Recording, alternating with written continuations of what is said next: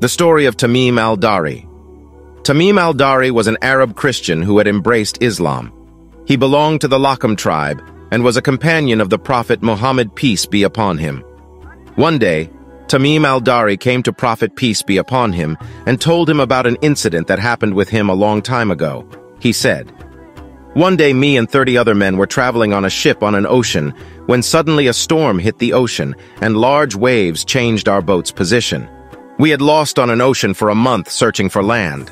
After a month of being lost in the middle of ocean, we finally saw an unknown island near us.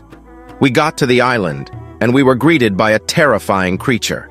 Ha was shaped like a human but had uncountable amounts of hair that we couldn't tell his back and his front. Tamim al-Dari said that we asked that thing, 'What are you?'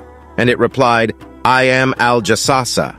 That creature pointed towards a small temple or a cave and told us that someone is waiting for us inside that.